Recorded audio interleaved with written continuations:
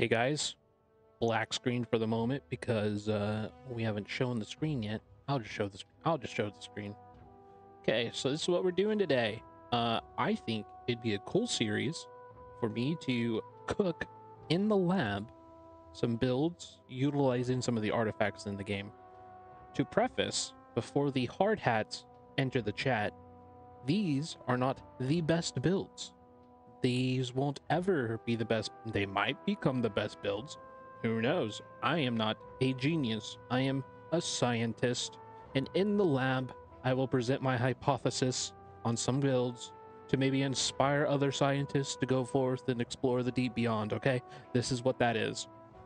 You'll see these builds, be like, oh, that's interesting. Maybe I'll try it out. See if it works for you. Who knows? But I will explain why I chose what I did choose, as that's the whole point of a hypothesis. And it's up to you whether you like it or not. So that said, I think we're going to do 3 of these per video, and I'd like to do more. So if there are weapons and armor combinations that you'd like to see a build for, go ahead and tell me in the comments below. Engagement drives, viewers, so that's how that works, right? But with that said, I have 3 that I have pre-picked out that I kind of cooked up a little cooking. Some small cooking happened here in this chair. Okay, and then we'll go over that. We'll try to keep it short, timestamps and whatnot for each build, so to speak. So the requirements I will say, if you're gonna request like a build combo you want to see, is armor and weapons, no accessories. So no neck, amulet, and earring, because those are just passives overall. They're not like a build defining item that you build around. So like an armor plate, like void dark plate, for example, is something you could kind of build around, right? So, and weapons as well. So that's kind of the criteria if you want to request something. But right now we're just going to get into the cooks. All right, so let's do that. The first one I have is just a void plate full tank. There are definitely builds out there that are better void plate full tank builds, okay? So if it's too similar and I'm just mission shit and you're about to come in as a hard hat, just don't. I'm just saying this is what I came up with, and I'll explain why, and let's get down to it. So obviously of your void dark plate, I chose the Ankh because as a tank you're probably only PvPing as a tank with people around, so I feel like having the Ankh is probably the play there, as an amulet or an artifact accessory. And so that's that. The weapon artifact I chose was the wall full tank. You're not doing no damage. You are full tank. Just remember that. This is void plate, full tank, no damage. Got it? Good. So the wall is what I chose for the weapon artifact. And then for your heart rune, chose the stalwart heart rune, heal, fortify, all the goodies. I didn't add a perk for that. Whatever. We'll move on. For the weapons, I chose the Hoplite Flail because of the crowded bludgeon and the refreshing move. I feel is good depending on what you're trying to do. We'll explain that. And I chose also the Hoplite Sword just for the rend and the refreshing move and whatnot. So I chose those because you're not doing damage, so your attacks, when you do attack, should do something. And I think the thing it should do is reduce the cooldowns on your abilities, so you can provide more utility into the fight for whatever you're doing. And then we'll work our way up to the top. For the earring, healing heart is probably just staple, really good on any earring all the time, always, especially for PvP. And nimble for the stamina regen while you're blocking and doing all this stuff. Regenerating 0.53% health if you're rocking around 30k HP is a lot of healing every second. I think that's a good option. There aren't many other good options here for PvP that you could really put in here, like purifying, maybe stuff like that, but there ain't a lot, so you can't really go wrong here. So we're gonna move on. For the ring, we have Hardy for more stamina. We have Purifying Heart to lose all of our debuffs. Like, once you pop this, you just have a fresh slate and you start all over again. So that's really good to have both the healing and the Purifying Heart on for your stone form. Enfeebling, the base duration of weakens you apply lasts 32% longer. That obviously is going to apply to our flail, and we'll go over that once we get up there. So Like I said, I chose the Onk. I chose the perk Refreshing Ward. I don't know if that's even in the game anymore. So this could just all be cooked from the start, because I don't even know if it's in the game anymore, to be fair. So, and I didn't check. I'm too lazy to check. But if it is in the game, that's what I chose. Because obviously if you're being hit, reducing your cooldowns is good. And then you have a Refreshing Move reducing your cooldowns as well. So you're reducing all your cooldowns. Awesome. Let's go into the gear. I chose tanky stuff, subjective to the taste, depending on preference. Enchanted Ward, you can go millions of different variations of whatnot, obviously. Refreshing Ward, let's just say for health's sake, what would we choose? I think you just go with conditioning if Refreshing Ward wasn't a thing, okay? Like you'd go one of these conditionings, you know, if that doesn't work. I chose Refreshing Ward because I like having my cooldowns and having CDR in my builds. That's a personal preference. That's the only reason they're in there, because I prefer to have my cooldowns up sooner so I can use them. Enchanted Wards, obviously is self-explanatory, just less damage, health, less. That's perfect. The gems I chose were the Malachites, I think. That's what they are. Malachite. So the elemental and the physical damage absorption. I just thought stacking those were fine, and then I chose the energized for stamina on hit. I feel like if you're upping your stamina, keeping yourself from exhausted is probably better for a tank than any of the other versions of gem out there, because if you're not doing damage, you don't want to go damage, and if you're not doing damage, you don't want to go siphoning or leech. So I feel like stamina for a tank to regenerate as you hit stuff can't go wrong. So that's why I put it there. And I think that's what? 1, 5, 6, 7, 8, 9. So just 9 stamina when you hit something. It might save your life. And I don't see another option there for a tank that works out well for that. So that's why I put that there. Freedoms, you have your 4 freedoms. Once you have 4 freedom, that puts you at minus 48% CC duration, which is really good for a tank. So you're not CC'd hardly ever, if at all. So that's pretty much it for the gear. I just put this on because I think this is really important. It's actually way better on the weapon, but I chose the Hoplite Flail for the Crowded Bludgeon just to have the cooldown reduced by 25%. So right there. So just an ability and for CDR. But having this here is not bad either. You extend their active cooldowns by 16%. Burning Smite is, you can't really go wrong with that. So now we're going to get to the part that people are going to have super big problems for. That's fine. Let me cook. Thanks. For Sword and Shield, I chose Whirling Blade because of the fact when you're in heavy, it inflicts a weaken. And then you obviously want to have CD, so you can just keep applying weaken with the Whirling Blade. You can obviously go Shield Bash, but Shield Bash is just kind of meh or whatever. You're trying to be a tank, a utility tank. You don't really need to CC things. You're just trying to be there, be annoying, and be square, and then help your team out, right? So the reason I chose Sword and Shield and Flail, because I think this perk operates when the weapon's not slotted. So you have 15% additional armor, and then you come up to here, right? You can see that? Okay. You have Reinforced Vitality, increase your max health by 25% of your physical armor rating while the Flail is equipped. So I think this operates when this is out, and then that just gives you a big chunk of extra. If it does not, still not a bad perk to go. Can't go wrong. But that was the thinking process behind it. If it doesn't work like that, it's whatever. It's still a good perk on its own, so you can't go wrong. Just went pure, you know, defensive tool here. Full Defender's Resolve, because it's really good to have. Your base damage reductions increased by 20% while it's active, and then you heal for 30% of your HP when it's done.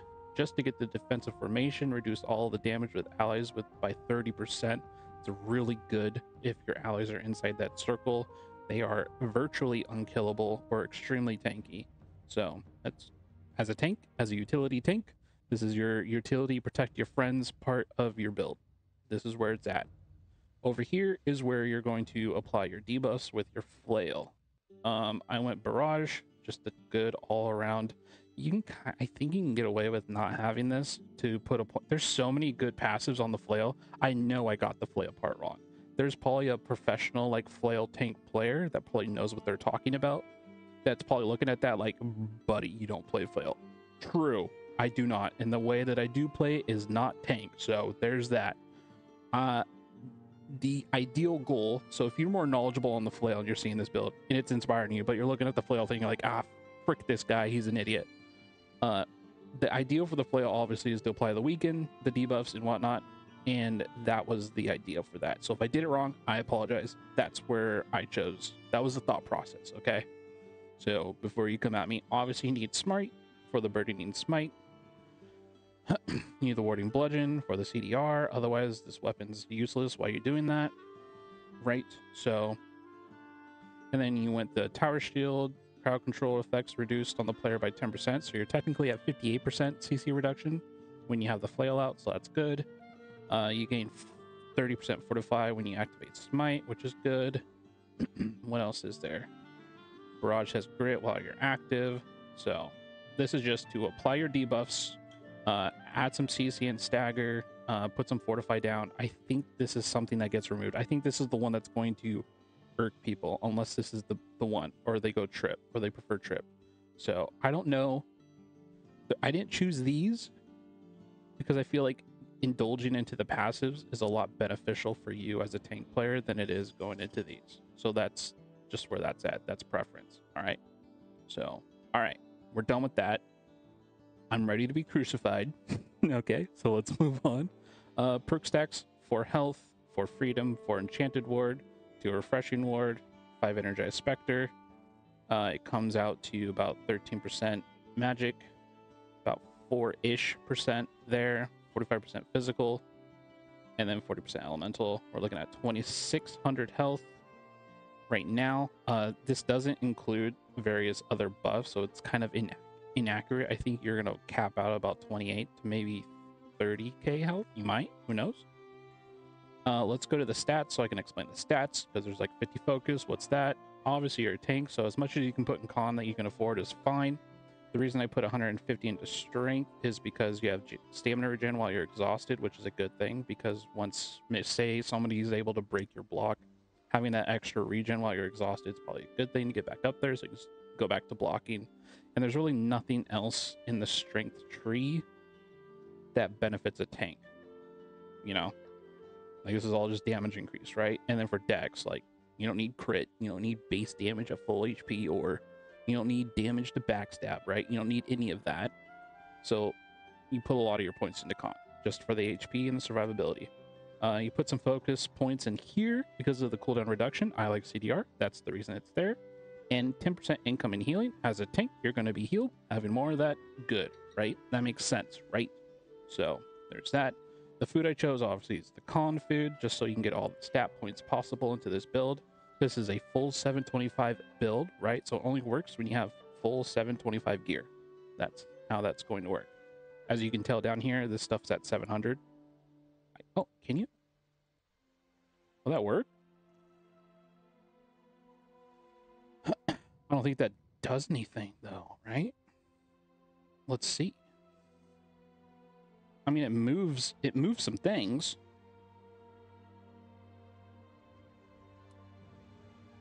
I mean, it moves some stuff, I guess. So, don't know why this is at whatever that was at. Okay, so at least you can move it to 725 at least. Okay, that's good. The more you know. Okay, so this is the void plate, full plate tank set, whatever. If you like it, that's fine. If you didn't, go ahead and hard hat me in the comments. It's perfect. We're going to now move over to the next one I have for you guys. All right, and if your jimmies weren't rustled enough, we have another one for you. This is the medium Serenity Greatsword Attuned Pants build. Ooh, with the hatchet. I chose the hatchet because I'm gonna opt in for this build for the Serenity to be more of a defensive tool as we go into Steadfast Strike and Roaring Rupture with a Relentless Rush. On top of that, you can probably just go full Skyward Slash just for the utility in the disease, but I opted for the disease in the infected throw for the hatchet, so that's why I went Relentless Rush, because there's a perk, if I have it. Where are you, Mr. Perk? Did I put the perk away? Oh, I didn't choose that perk. I was gonna think like there was the Relentless Rush perk that removes root and stuns and whatnot, but I already have the CC duration on the Freedom choice. That's why I didn't choose that perk. Anyways, let's go ahead and start from the bottom. I went Cunning Heart Rune of Detonate because you have 50% extra damage. You have 30% move speed, so you're kind of like using it to chase people down with your hatchet and running them down and killing them. I chose the Hoplite Hatchet because of the Disdained Infliction, and I personally like on the Greatsword this perk where your charged heavy attacks have grit and inflict bleeding. I think that's just a staple anyways. People go that regardless, but you have bleeding there, you're gonna have bleeding here and whatnot, and then your outgoing dots are gonna be 50% stronger and they're gonna be longer. So just having more bleeds on the person is probably a good thing. That's why I chose this hatchet.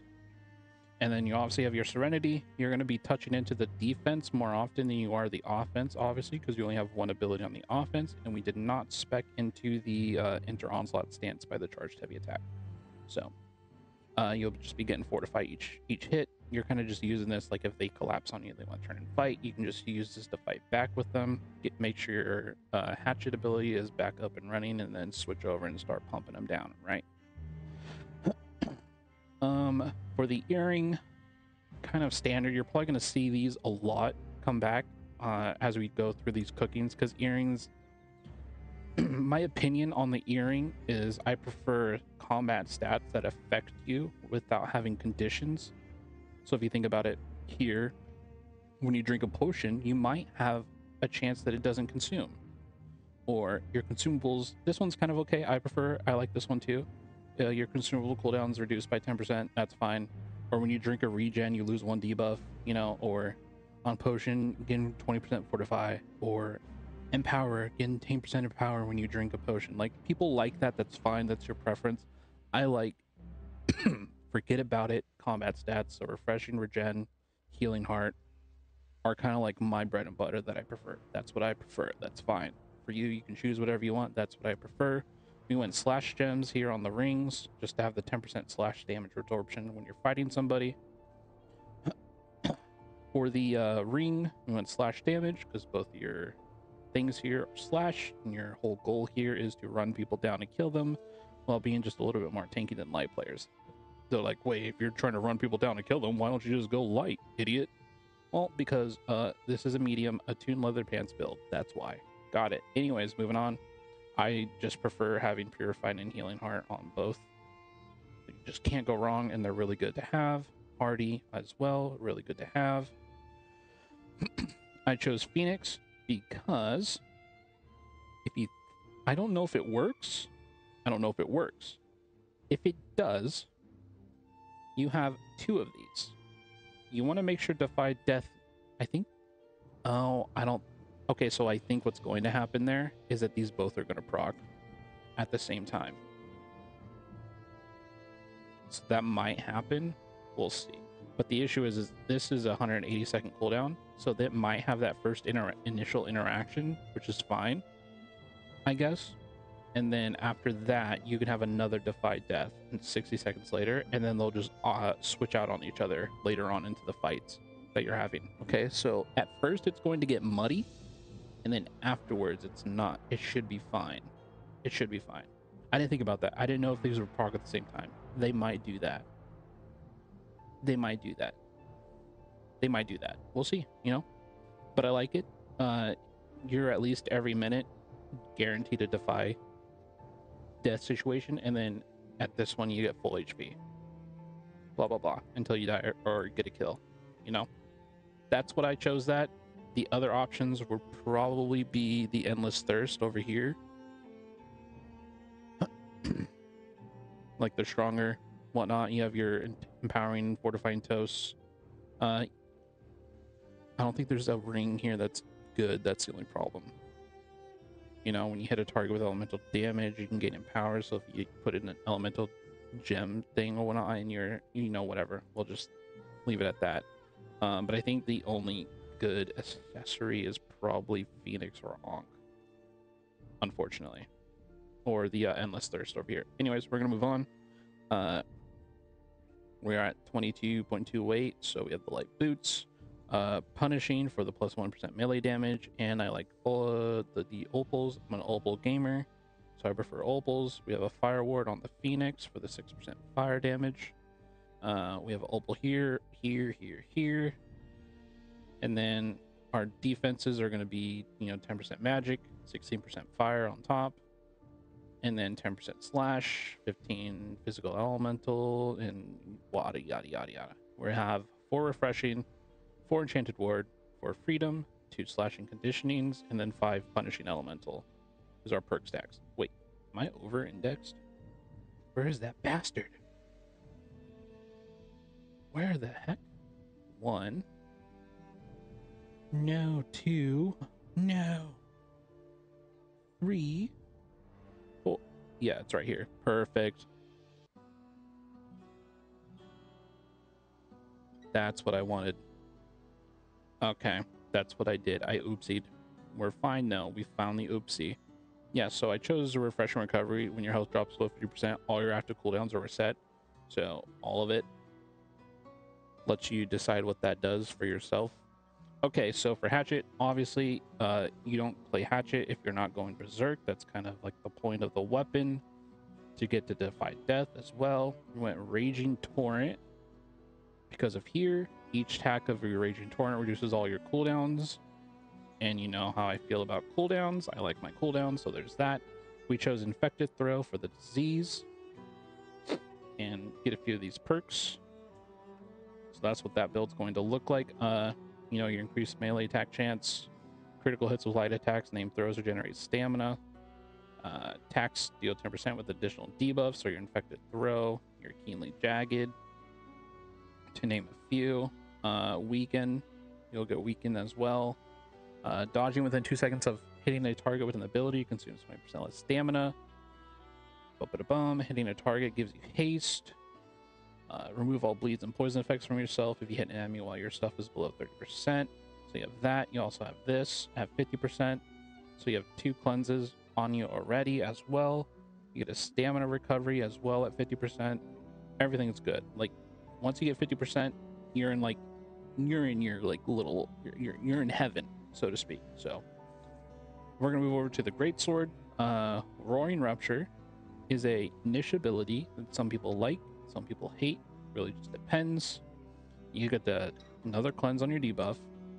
You get 10% weaken on the targets, and you become interruptible, which is really cool to have because you can resituate yourself in the fight if you need to.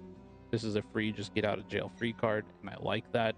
We went to here because, like I said, we're going to be utilizing Serenity as a more defensive option. So we're going to be healing for our attacks. We have Faultless Defender. Faultless Defender is a super underrated perk with a super high skill ceiling because it requires you to be able to have your charged heavy attacks at the right moment. Because if you go to here, after completing the ability or whatever, you get Defiant Stance as the following properties. Block incoming attacks while charging heavies. So with this combined with this, you can literally hit people while you're blocking damage. And then it's super good to have. People underrate this perk, but if you were able to master this perk in this tree, you're virtually unkillable, practically unkillable, like robotically unkillable. And then you have this, you can now block 100% of the range attacks while you're using a Greatsword. Also applies Rend to them. Little whoop whoop. AGS didn't think about that, did they? No, they did not. You have a debuff cleanse here after you do your final hit of your attack chain. Steadfast, also another debuff cleanse. You get your bleeds and your heal. It reduces all your cooldown abilities by 20%. I think we have Steadfast. Yeah, we have it on the weapon. Each attack of Steadfast reduces your debuff duration by 66. So you just have a shit ton of debuffs and cleanses, which is really good to have, that I prefer. Heavy Blade, charged heavy attacks. 50% armor pen, always good to have. Become energized, so you get 5 stamina and health every time you crit. Crit chances increase by 10% when attacking foes with a debuff, which you're going to have. And then you have Relentless Rush to give you the Empower and to heal you in Defiant Stance if you need to get out. So if this is not working out for you, you need to get out and reset, then you can heal for the 50% of the damage it provides. That's where that goes for the thought process. Let's go ahead and check attributes. I think I went Dex Food, actually. I went Dex Food, right? Yeah, that's a dex food. That's a dex looking food right there. We went 100 strength just for the 10% physical damage. The main point of your damage is going to be through your hatchet, so you're going to go into dex more often. Plus, at 300 dex, you get a free cleanse of all stun and crowd control abilities for 30 seconds when you weapon swap. That's why that's there. You get 10% of power after you dodge an attack, which synergizes with your dodging passives on your hatchet perks. 10% bonus backstab and headshot damage. Very good, because you're going to be chasing people down, so you're going to be hitting them in the back more often than not. 50% duration of overtime effects with your bleeds, included with the fact that you have disdained infliction, so it's another 30%, 20% roughly. Okay. And then 15% base damage while stamina is not full. Your stamina will probably not be full in this build, so extra 5% damage can't go wrong. Here is just whatever. I think 250 con's a good sweet spot for a build like this. If you're in medium, you're not going to be as mobile, so you need more con. That kind of just where the sense falls into place, right? And the whole point of the attuned leather pants is the fact that you get an additional, 10% to all. You just get 10 extra points, so technically you're getting plus 30 points for free, which is really good, and this is what gives you the numbers that you're able to get here. You can obviously put these 23 points into strength if you want. It's just the fact that dex, or the hatchet, scales harder with dex than it does with strength, so that's where we're at for that. That's the overall build for the medium Serenity attuned pants. I didn't know what to call it, so I just called it that. The Void full tank build had its own name, so it's cool. The last one has its own pretty cool name, so we're gonna go with that. Let me know what you think about this build in the comments, and if the cook was a good cook, or if we cooked with the Phoenix Defy Death activating at the same time.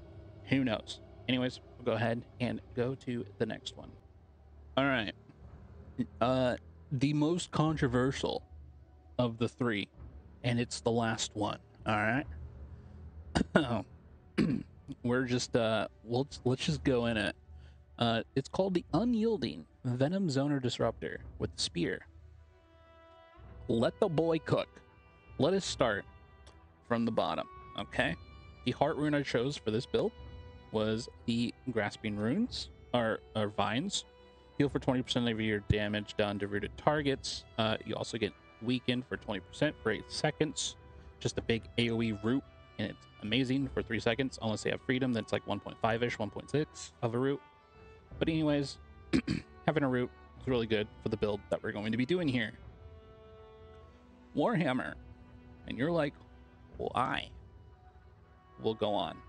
Disdain Infliction for the Hoplite Warhammer. Potency of outgoing dots increased by 50%. Hitting the target inflicted by your dots will extend the duration of them by 1% or by 5%, 1 second cooldown. There is a PvE only thing, that doesn't matter. We went with Sundering Clear Out onto the hammer because it reduces the target's armor by 24%. Just a preference. And then we went Venom. Why did we go Venom? Because our heavy melee attacks with either weapon causes poison damage, dealing 50% damage for 5 seconds. I think that synergizes really well with the Warhammer, and for being a zoner disruptor type build, you can't really go wrong with pairing these two weapons together. They work well together, and these two weapons I think synergize the best with each other together, so that's why I put them together. Obviously, your heavy melee attacks with trenchant crits deal more damage. Heavy melee damage deals more damage, of course, so you're just heavy attacking on both of these weapons anyways. So synergizing them together to be the best that they can be together makes perfect sense, right? I went Leeching Cyclone onto the Venom just for the 65% of the weapon damage, max 3 targets, just a good little heal, right? Because you're in there, you're in the zone, you're disrupting, auto zone, get some heals, having some self-sustain, can't go wrong. Next, we're going to move on to the Earring. The Earring is kind of self-explanatory. If you've watched the other two builds so far, you kind of know where my opinions are at with that. I just like healing heart. I did not go Purifying here for the very simple reason is having as much CDR crammed into this build with a spear is absolutely broken, okay? Actually, I lied. We can.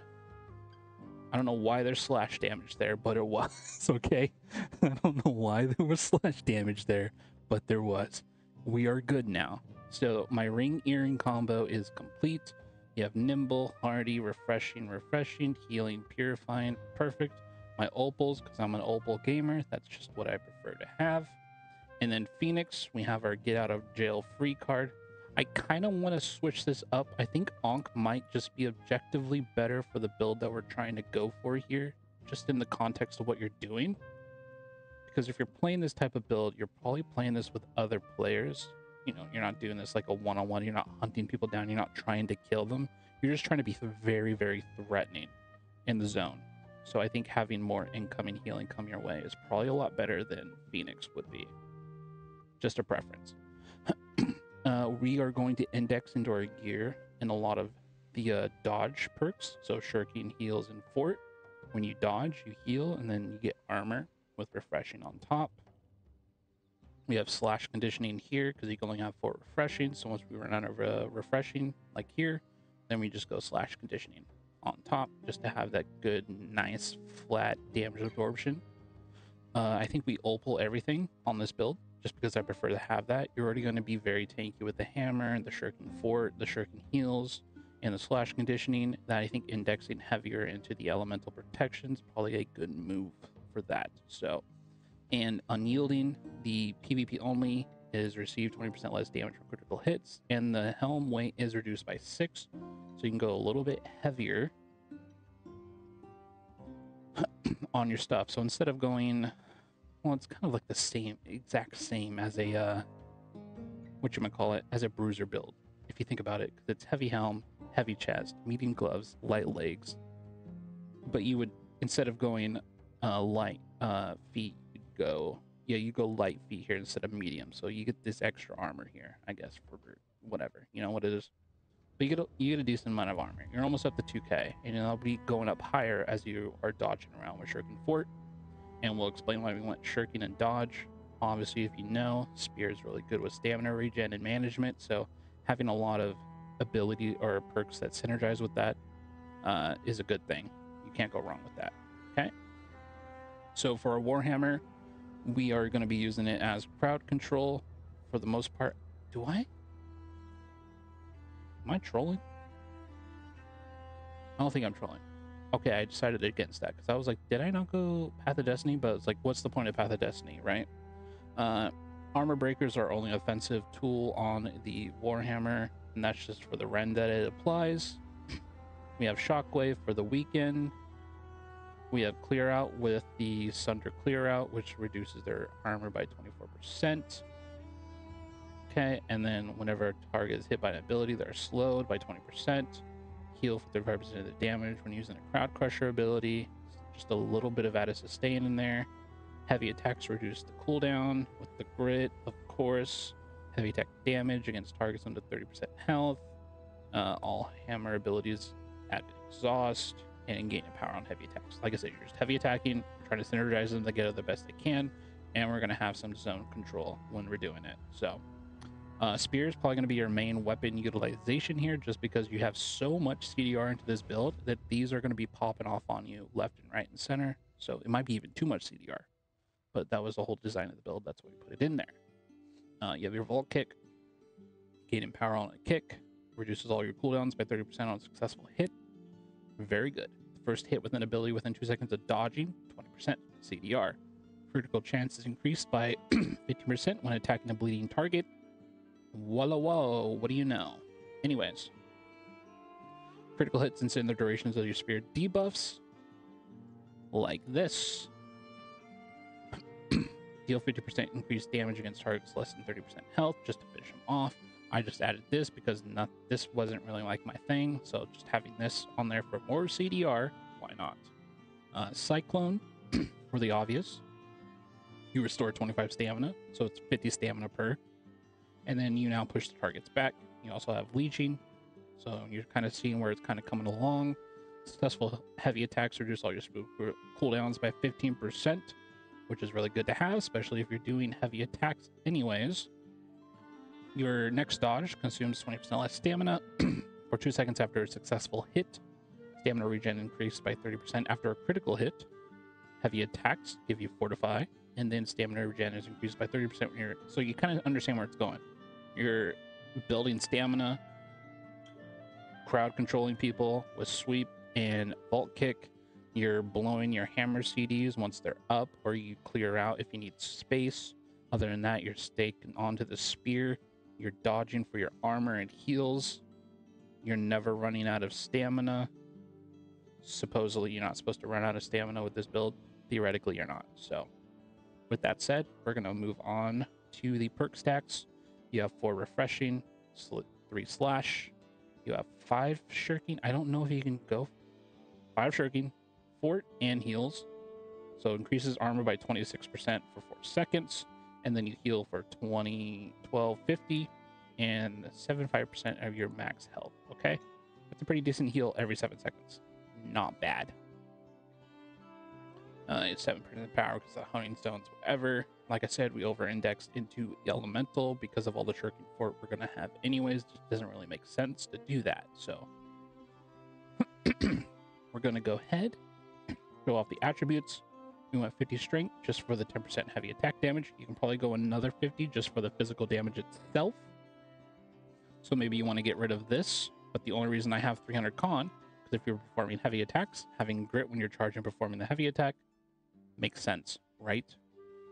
Gain 10% in power for 3 seconds after successfully dodging an attack. You can make a case to like lose some of this, to be honest. Like you could what? Oh, this is the magnify. So I think we'd have to what? Rotate this over like this. Kind of like that. Where is it? Duration over time effects. Do that for the physical damage. Something like that. And then we'd have to what? Backstab and headshot damage. So you could do something like that. We get to get rid of that food though. It's just too much con actually. You have to move the con around, okay? So there's that. So there's like yeah. So you could also, let's just do that. Like you want to make sure you get 300 con. 300 con's fine. Okay. You could sacrifice some of this stuff here to get, you know, up to here, like 150. So maybe you just go 150, 150 for each. But yeah, because this stuff is kind of okay. It's meh, right? So you can kind of go boom to boom, right? You know, have 150 so you have the stamina regen while you're exhausted. If you get exhausted, you know?